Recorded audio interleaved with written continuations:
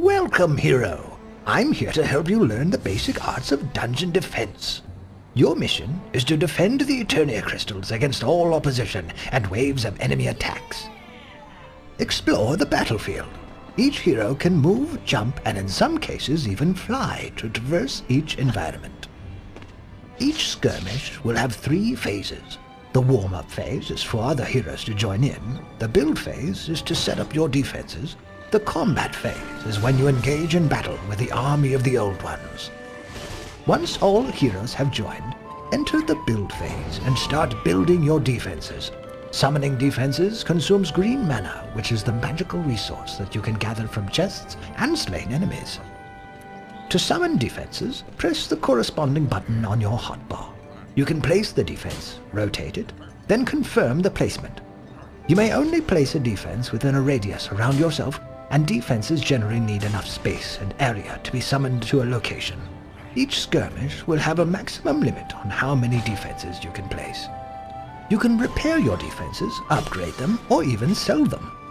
Once you are ready to face your enemy, you can initiate the combat phase.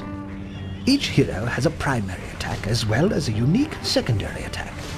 You can activate your hero's unique abilities by pressing the corresponding button on the hotbar.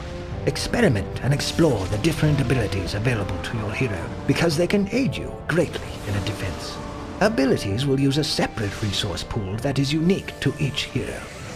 Each hero also comes with their own unique heal mechanic to keep you in the defense. You can also swap heroes during the combat phase to utilize more abilities against your enemies. Enemies cannot be harmed while in the dark energies around the creep spawns, so only attack them once they are out and become vulnerable.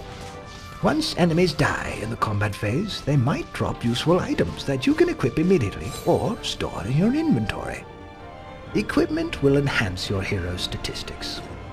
Each hero may equip a helm, torso armor, boots, gloves, hero-specific weapons, and a pet.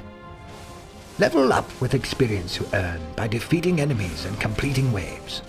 When you reach the maximum level 50, you can then earn Ascension points that you can apply on the Ascension page of the inventory screen.